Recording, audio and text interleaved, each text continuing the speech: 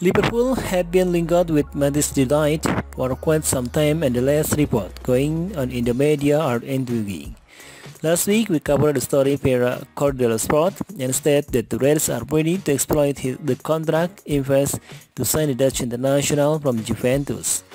More recently, the Italian news have covered a report yesterday and revealed that the player has refusing to proceed with the renewal and already counted up selling him this summer. Chelsea are mentioned as the main bidder, and the Blues are looking to sign him by offering player in exchange in order to bring the cash payment down. However, the Bianconeri are not interested in any swap deal and will only sell their precious asset for a fixed amount.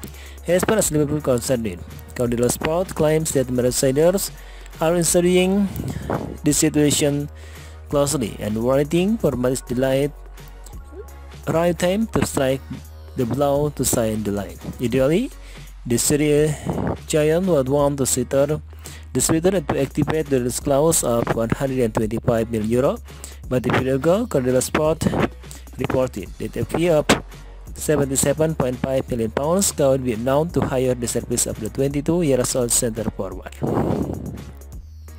The Liverpool club were highly inconsistent in the back in the 2020-2021 campaign, but last time, with the return of Virgil van Dijk, they were rock solid defensively.